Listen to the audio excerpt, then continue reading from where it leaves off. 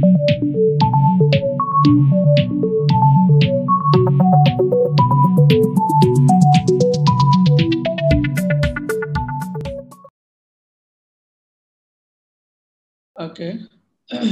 Assalamu alaikum. At the very first outset, I would like to congratulate all the participants of the BIMSSCON 2020 in the era of the COVID-19. I congratulate your efforts and hard work. The job you are doing is excellent, I should say, and I know you are getting the prize more and more, and hopefully you will continue it. So with no further delay, myself is Dr. Mohammad Masud Karim. I'm the Associate Professor of Surgery, Chittagong Medical College and Hospital. That's my brief introduction. I will be discussing on tube thoracostomy. It's a very important procedure in our day-to-day life and is one of the life-saving procedure. So with no further introduction, I would like to share my screen.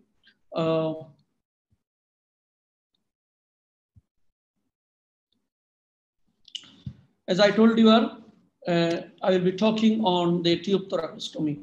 As it is an international congress of the medical student of upgraded level, I tried to disclose all my information from a standard journal. You know, the New England Journal of Medicine. It's a very high impact journal, you know better than me. So other than information from other sources, I will try my focus on the information that has been published in the New England Journal of Medicine and some other information from other sources like textbook and other publication. So let's start with a very brief assessment. Can you tell me what are the life-saving operations? As I told you, one is the tube thoracostomy. So what are the other two life-saving operations? Number two, what anesthesia do you use in tube thoracostomy? And number three, what are the lethal 6? And number 4, what will you do immediately after ICT? ICT means intercostal tube drainage if more than 1200 ml of blood come out immediately.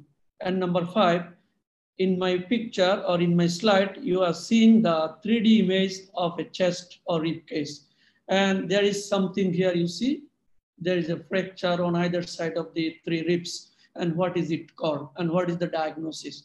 So these are the few pre-workshop assessment for you. You try to answer all those.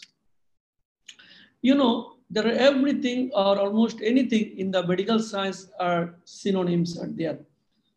Here is also synonyms and a lot of synonyms for the tube thoracostomy. Like chest drain is a very commonly known procedure is the chest drain. You can tell it ICT, intercostal tube drainage, underwater seal drainage. It is a very previous name. The latest name and the textbook name is the tube thoracostomy. Like this, you can call it as a pleural drainage. You can call it as intercostal catheter. Thoracentesis, as like as the paracentesis and thoracic catheter. A few other names. So. And I will give you some overview on the tube thoracostomy. It's very simple. It's the insertion of a tube into the pleural cavity to drain air, blood, water, pus, chyle, or other fluids. So this is very simply the tube thoracostomy. And there are different types of tube thoracostomy bed. Just in a nutshell, this is the picture of a standard chest drain tube so far available in the market, and I will discuss in detail later. Once we will consider a tube thoracostomy, this picture will be in my mind or in our mind, like as a preparation, then local anesthetic, there's a tube and cleaning, fixation, so and so. So all these things I will discuss briefly in details. So begin with indications. You know the pneumothorax is the one of the commonest indications for the tube thoracostomy. And there are so many types of pneumothorax. And one of the most dangerous type is the tension pneumothorax. You know it, the ones the air enters into the pleural cavity but cannot come out. So the interpleural pressure or pleural cavity pressure goes up and up. This is called the tension pneumothorax. Sometimes it may be complex. So the air in the pleural cavity is known as the pneumothorax. I will try to let you know the information, and also I will focus on the exam purpose too. So somebody asked in the exam the pneumothorax, what is pneumothorax? So there is the ear in the pleural cavity is the pneumothorax, and the tension pneumothorax or complex pneumothorax is the most dangerous type.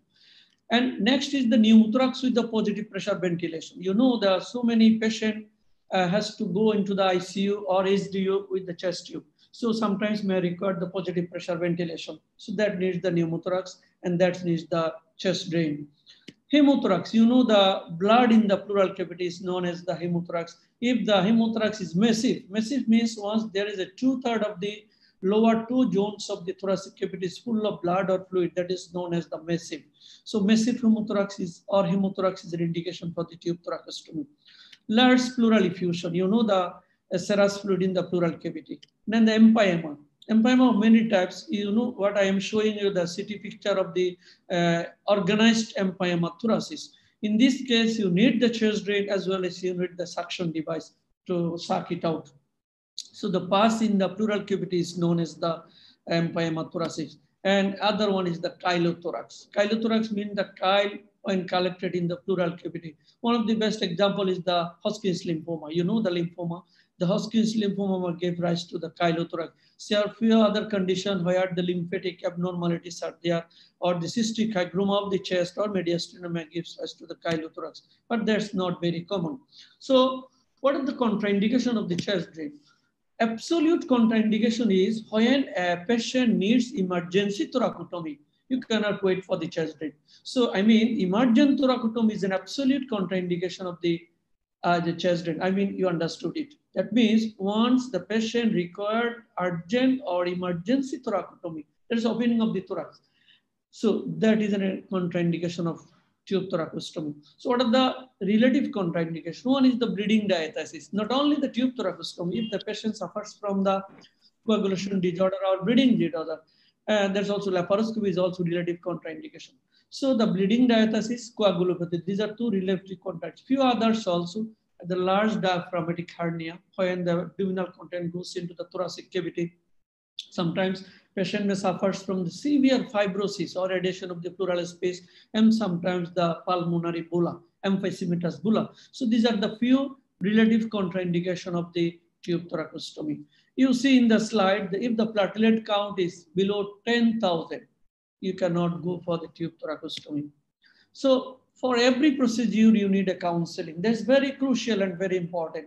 Even simply catheter, simply IV drainage or the IV cannula, you need the counseling. So in the chest drain, once you will put a tube into the thoracic cavity, is a very troublesome for the patient and a afraiding situation for the patient. So in that case, you need a very proper counseling. You know how to do the counsel. I hope you know you do have a session on counseling.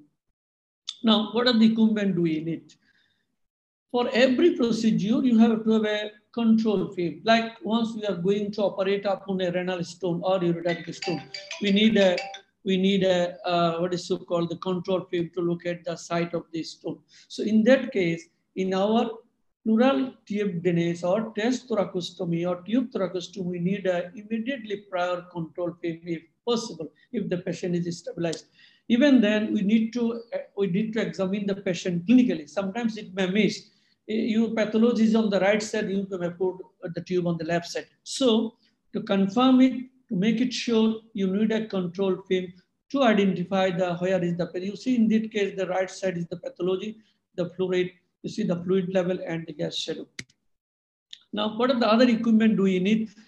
First of all, we need the sterilized chest tube tray. You see, in every hospital, these trays are available, all the equipment I will tell you one by one. Then all the preparation for the surgery, sterile gown, mask, and gloves. And in the era of the COVID-19, it is very, very mandatory. And you know, is a air producing or high pressure. Once we will put a tube into the thoracic cavity in the pneumothorax or tension pneumothorax, a gush of air will be come out. So it's mandatory to have all the protective equipment like sterile gown, mask, gloves for the chest tube drainage particularly. And in the COVID era, different types of masks are available, you know better. And what are the other things? Sterile drapes or towels are mandatory. How many towels are needed? Maybe 3, maybe 4. So many eye shield, so many types are available.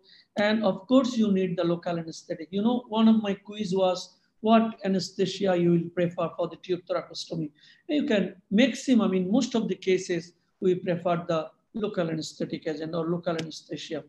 And for the painting or the prepping, we need the 2% chlorhexidine solution. You may use the povidone iodine also, or standardized povidone iodine. And we need a needle, 25 to 21 gauge needle to push the injection or local anesthetic. And of course, we need the 10 to 20 cc syringe. You may use the 5 cc syringe also, but it is better to have a 20 cc syringe, because in this sense, I can tell you, you can use two types of local anesthetic, with adrenaline or without adrenaline. Once you use with adrenaline, you may use 20 cc or 24 cc. But if you use without adrenaline, you may use 10 to 12 cc, 2% one. So you need, of course, the scalpel with 11 blade. I will show you in the next slide. This is the Bart Parker blade, what we call the scalpel. And these are the few things we need. These are the Bart Parker handle. Different types of Bart Parker handles are there, 3, 4, and 7. This long handle blade or handle we use during the deep surgery, either in the pelvis or CBD and deeper structure. This is the commonly used, number 3. So the number of blades are 10, 11, 12, and 15. You must know it. So these are number 10 blade, 11 blade, 12 blade, and 15 blade. These are all the blades that can fit with the number 3 handle. You have to remember it. So number 3 blade goes with number 10, 11, 12, and 15 blade. In this particular chest drain, we use usually number 11 blade. And the other one of the other use of the number 11 blade is the laparoscopic surgery. But for the number 4 blade, you may need to 20, 22 to 24 blade. And next, we need very important structure is the Kelly cupped clamp. Or if you don't have the Kelly clamp, you may use the medium size artery or straight artery. I personally use the straight artery forceps. And you need a fixator. You can fix with the silk, or you may use the Prolene. That is a non-absorbable material, you know, the silk. And of course, you need a standard size chest drain tube. And chest drain tubes are of different size and different shape are there. This one is the straight, flexible silicone tube, and this one is the right angle tube. And different sizes are available from 6 to 40 frames, you know the frames. But for the adult, we usually prefer 20 to 40 frames. And for the children, we use 6 to 20. That's why before you are telling about the tube, you need an appropriate size, whatever or whenever it is required. So what are the drainage system, pleural drainage system? I will tell you in details later. This is the standard bag available in the Western country, not available in Chittagong right at the moment. I'm not sure about the Dhaka. And this is the commonly used bag. This one is a commonly used bag in our day-to-day practice. Very cheap, but it's very costly. But you have to have used these types of blood if preferable or if available. And next, during the drainage system, we need a petroleum-based regular gauze dressing around the tube size. And these are the two tubes. The luminal diameter, I'm trying to show you the luminal diameter of the chest drain. As I told you, 6 to 40 French tube, but for the adult with 20 to 40 you can use. But in our day-to-day practice, we usually prefer 24 to 30. So then once the number is increased, the luminal diameter is increased in these cases. One of the other thing, whatever and whichever you are using the medical practices, there is a radio-opaque line in everything. Even in Western country, you will see the gauze, mop, pet, whatever you are using, they do have a radio-opaque text so that you can identify where the tube has gone or where it has been lost or was kinking or straight or down or up, so that you can identify. Even if it missed, you can identify this imaging by the help of this radio-opaque line. There are few pores in the chest drain tube, usually the 6 pores, but it may vary on the side. I'm telling you the side pores. Of course, in the front, there is a pore also. So 6 pores are there, is very, very important. If I tell you something on chest tube mode, usually flexible. As I told you, the chest tube drains are flexible. It usually 20 inches in long and 4 to 6 eyelets. That means pore, as I told you earlier. And of course, the radio-opaque line. You see, this is the radio-opaque line. And there are 3 types are there. One is the thoracostomy chest tube. It may be straight. This one is straight. This one is the right angle tube. We did not use this one. And of course, it is made up of either polyvinyl chloride or silicone. Silicone is a very costly, but commonly we are using the polyvinyl chloride one. Then the other one is the trocar chest tube. That is one, I hope you have seen our laparoscopy port, trocar and cannula are there. So in the, and you have seen the suprapubic cystostomy set that do have a trocar cannula system. And of course, we do have a trocar cannula system in the chest drain set too. So this is the tube and the trocar and cannula. And in earlier days, once we are in the intern in 1996, we used to use the Mellicott catheter. This is also a self-retaining catheter and Mellicott catheter, you can use it. But nowadays it does not require anymore. But one important thing is what I am trying to show you, the side eyelets, the last eyelet of the tube, the last one have to have within the pleural cavity. Otherwise it may leak, it may create a disaster. So once you are in, putting the chest drain tube, you have to make sure that the last port has gone inside the pleural cavity. So how can you choose the size? It depends upon the age of the patient and of course the indication. If the patient has been suffering from the pneumothorax or large pneumothorax like this, you see the lung has been compressed and the pleural cavity is full of the air. So in that case, you may choose 16 to 22 French. Not very much of wider tube is required because only the air will come out. So in that case, you can use 16 to 22 French tube. But if you use the pneumothorax with certain other condition like the chronic lung disease or the patient is on positive pressure ventilation or the possibility of air leak, in that case, you may use wide bore tube like 24 to 28 French. So in a simple pneumothorax without any complication or any preoperative diseases, you may use 16 to 22 French. But if there is a chronic lung disease, mechanical ventilation or positive pressure ventilation or air leak chance, then you may use a wide bore tube like 24 to 28 French. So I'm trying to show you the luminal diameter of this French. It is a 28 French and it is 32 French. This is the standard bag available. This is, I will show you in details later. This is the collection chamber. This is the underwater seal chamber and this is the suction chamber. 3 bottles. I will show you in details. You see, please follow this picture very carefully. This is a single bottle tube. I still can remember once we are in intern in 1996, we used to make this of our own. We collect a bottle and put the water and make the tube like a physics lab. So in this picture, this is a single bag, single container. So 2 tube for the patient and this is the outlet. This is inlet and this is outlet. And the inlet tube is underwater seal. That is why it is underwater seal drainage bottle. So with 1 bottle, it is suffice to perform the chest tube. But the science has been developed. Then next came to the 2 bottle tube. 1 bottle for underwater seal, then air is coming out. Air is going to the another bottle with underwater seal and the suction tube for the air. And the next came the 3rd bottle or 3 bottles. This is for the inlet from the patient going to the bottle first and not in the underwater seal. Then air is going to the 2nd bottle. In the 1st bottle, water is dropping down, air is going out. And in the 2nd bottle, it is underwater seal. You see the underwater seal, air is going 3rd bottle. And 3rd bottle, air is going outside by the help of the suction. And now from bottle to the box, as you saw earlier picture, the bags are available or box are available instead of this complex bottle system. And nowadays bedside, you see the picture I have shown in earlier picture. This is the collection bottle, this is the underwater seal bottle, and this is the suction bottle, 1 in 3. Is a detailed picture as I show you, collection bottle, underwater seal bottle, suction device. Same, collection chamber, underwater seal chamber, and suction control chamber. You will not put the suction all the time, I will show you.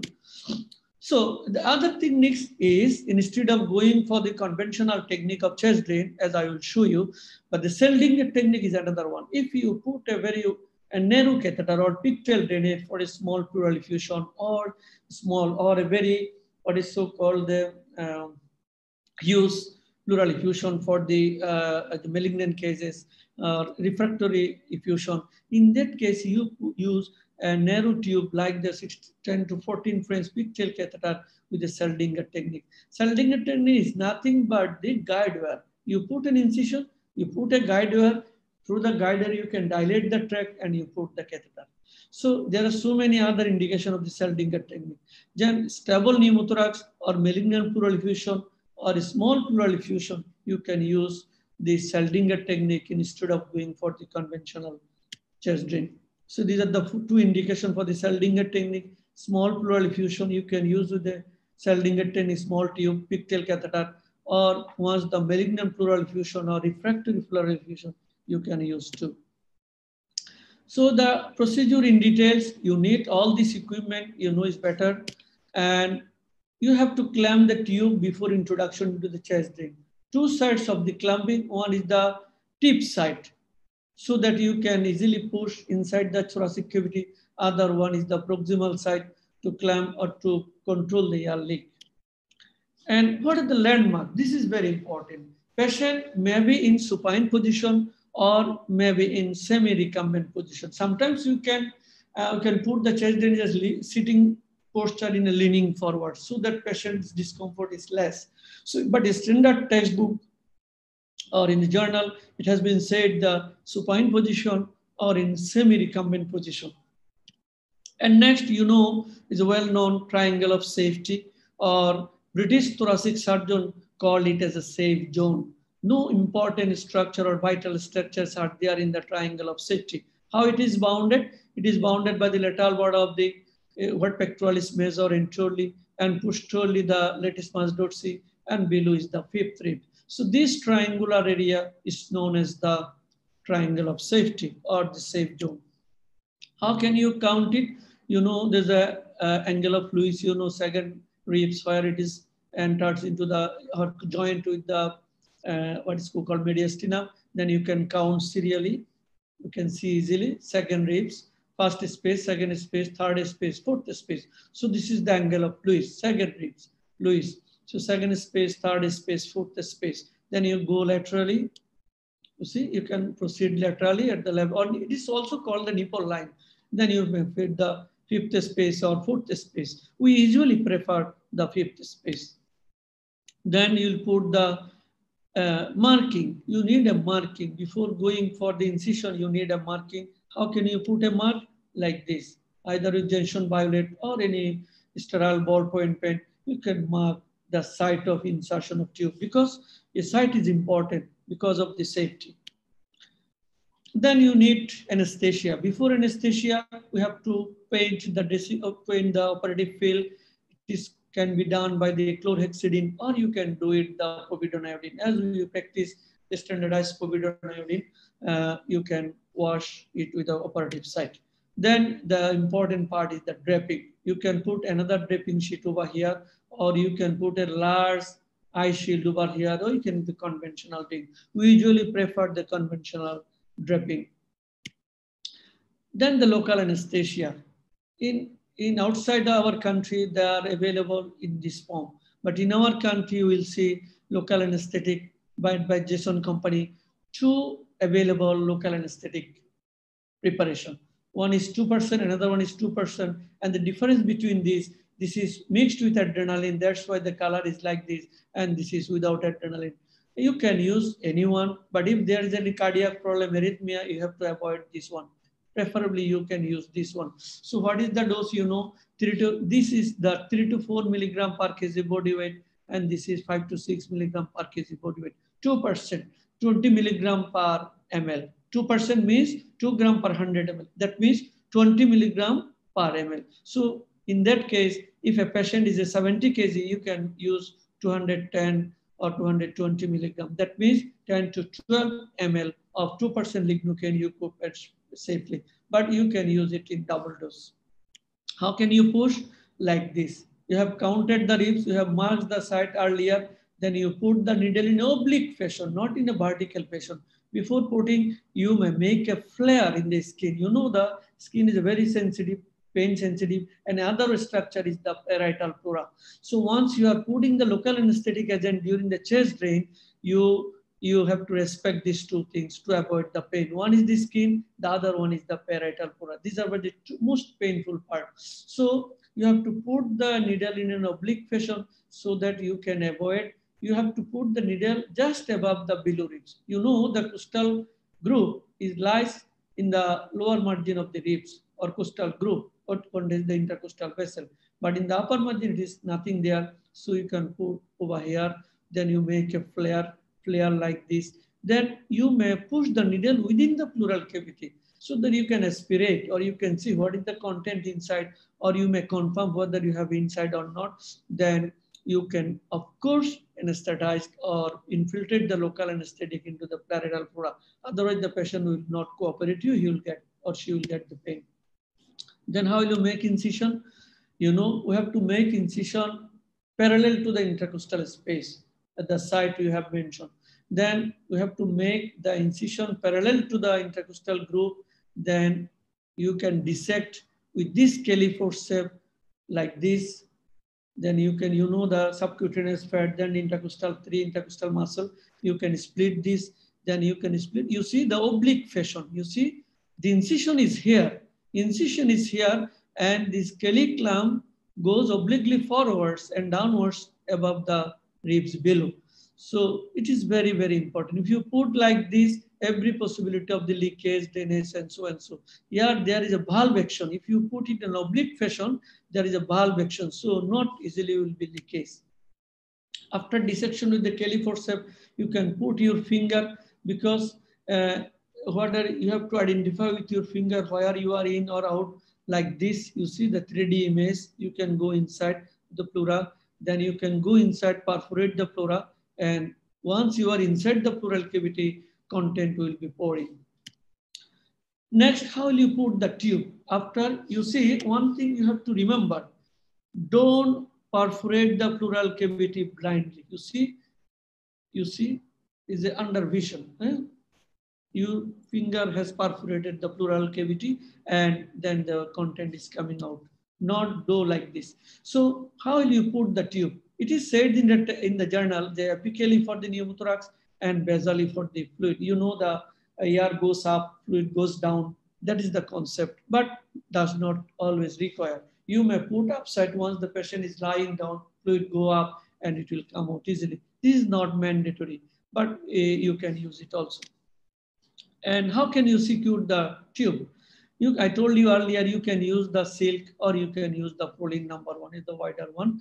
And you can use with the 2-point or 4-point stitch in all layers or skin and subcutaneous fat. Make sure that there is no leakage around the tube.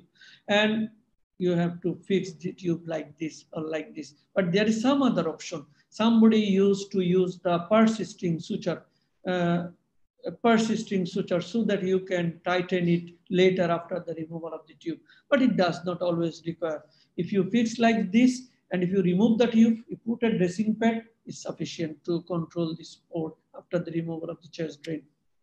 Even then, it depends on the choice of the surgeon. So how to dress it? As I told you earlier, you need a petroleum jelly gauze to wrap around the tube like this, and you may put a bunch of pad of fat and dressing pad like this, so that air leak can be minimized. And if there is an oozing around the tube, it can be soaked very easily. So you can wrap it like this. So these are the dressing technique for the after introduction of the chest drain. And one thing have to keep in mind, when I mentioned earlier also, the last port of the chest drain tube must be inside the tube. Once it is outside, don't push the tube further. It may create or it may cause the infection from outside into the inside. So it may cause an sterile situation in an aseptic situation. So please careful. Make sure all the ports should be inside. Once it is one port is outside, remove the tube, change it with a new tube. Don't push. Then the pleural drainage system. After putting the tube inside, you see, still the tube is in clamp. You see here, still the tube is in clamp. As I shown you, the two sides should be clamp. One is the lateral side and the proximal side, and this is still in clamp. Once you will fix the tube with the back, then you can release the clamp. Once you will be releasing the clamp, the content will be immediately coming out to the back. And one thing once we will use the single bag, once we will use single bag, not this one, you have to pour the water within the bag up to 100 ml. Up to 100, that means the tube should be underwater sealed. Once you will use one bag only, what we are practicing in our country. So this is the standard bag, collecting chamber, and this is the underwater seal chamber, and this is the suction device. This is the collecting bag, suction device, and this is the underwater seal bag.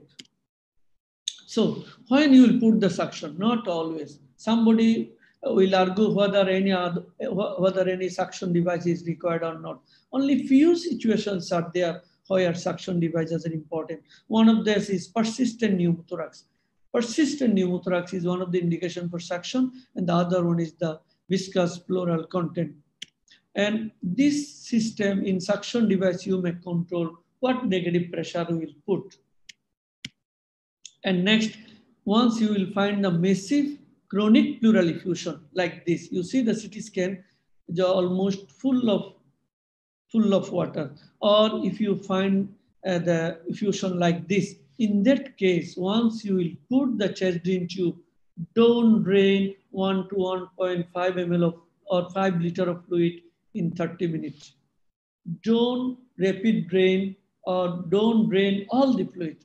The target is don't drain 1 to or more than 1 to 1.5 liter in 30 minutes. In some of the textbook, it has been written in 1 hour.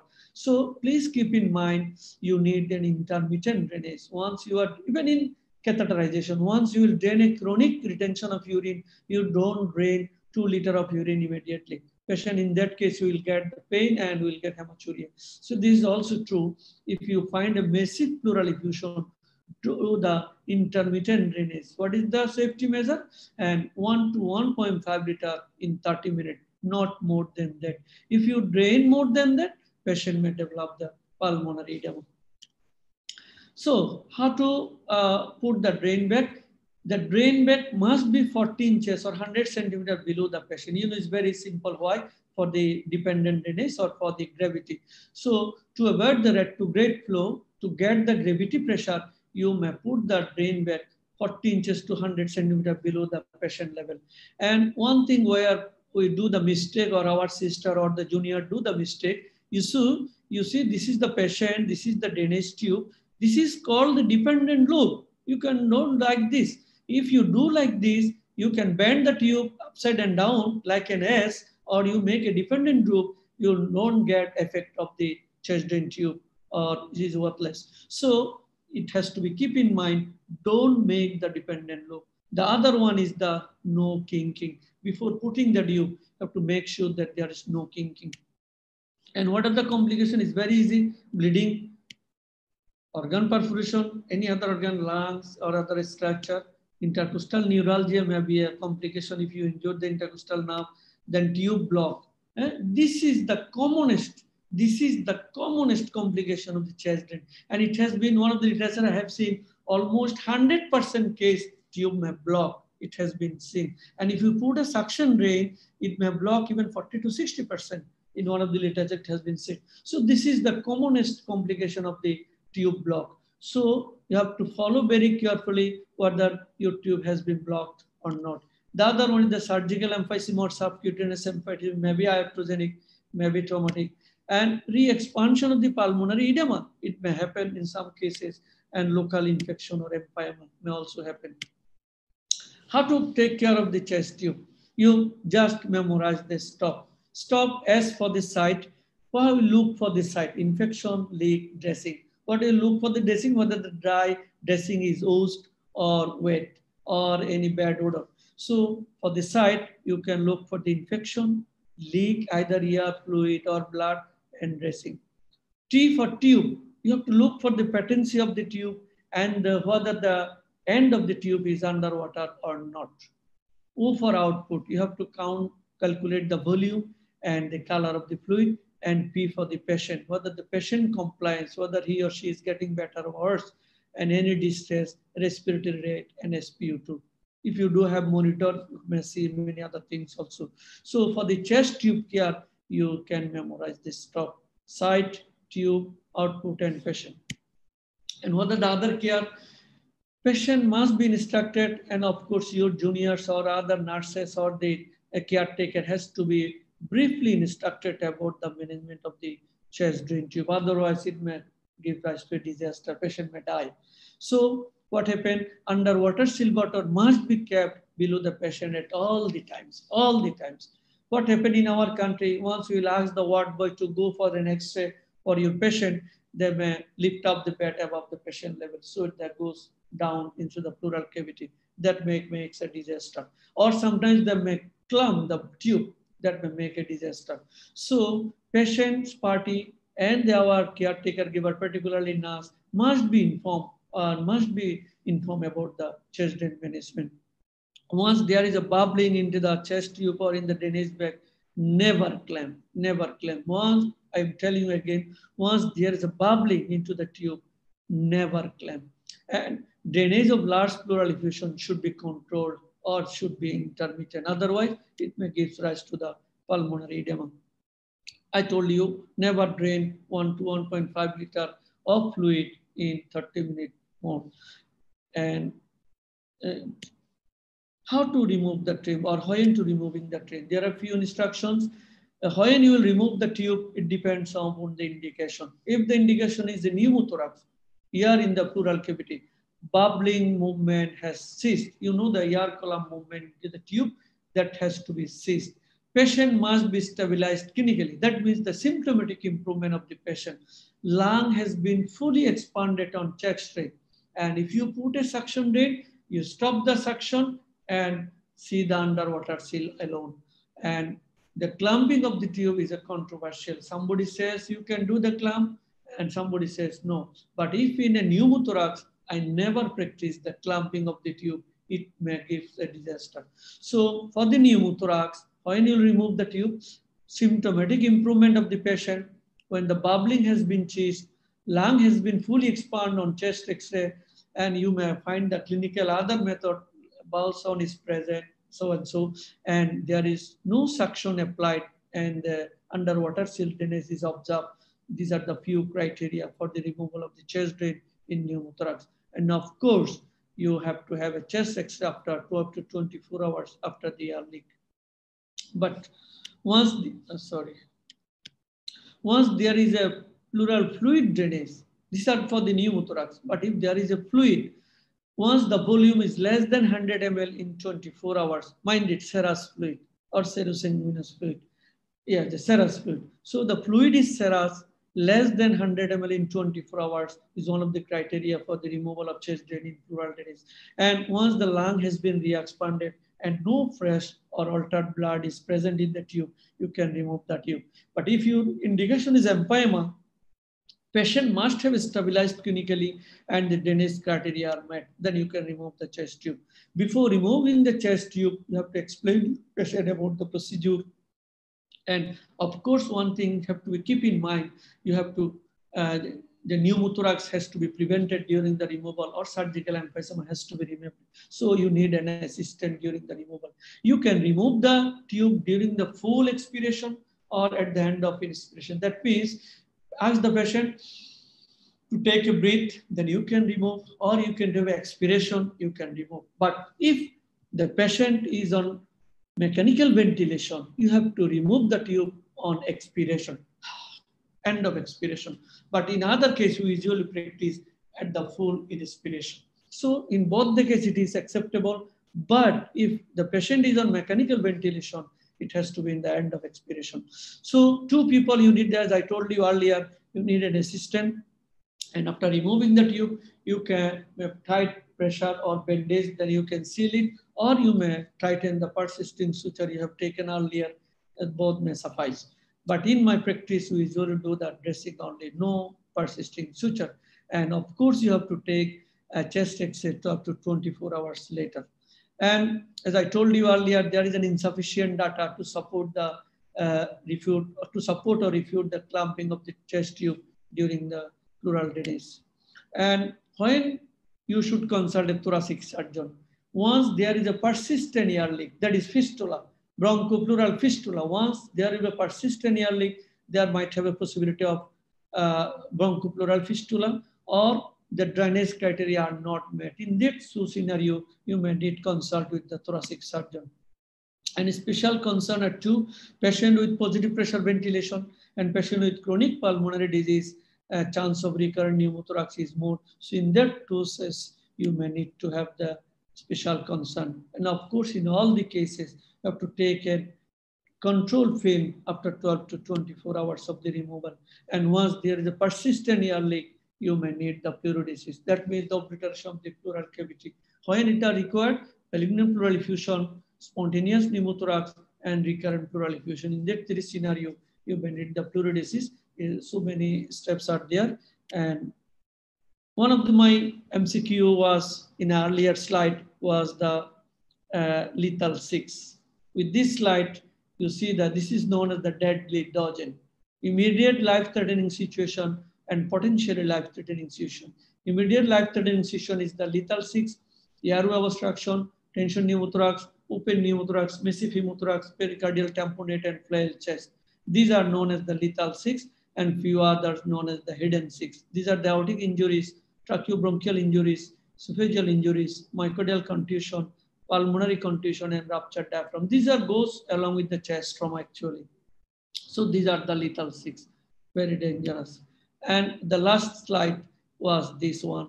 I have asked you, what is this called? This is known as the flail chest. You see the fracture of 2 or more consecutive ribs at 2 or more places on one side or even either side of the chest wall is known as the flail chest. You see these ribs, these are 3 consecutive ribs and has been fractured in 2 sides. This is known as the flail chest, and flail segment, there's a paradoxical movement.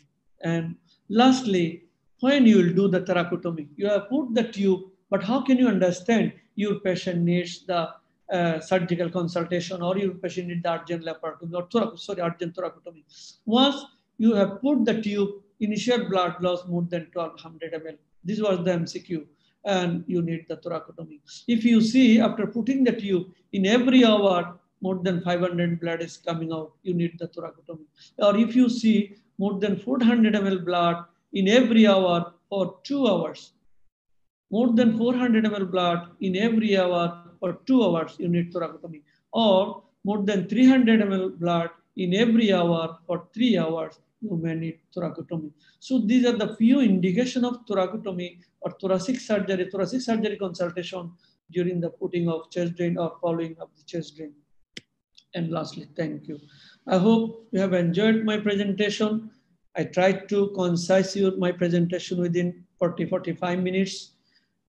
If you are gained out of this presentation, I will be helpful. Thank you very much.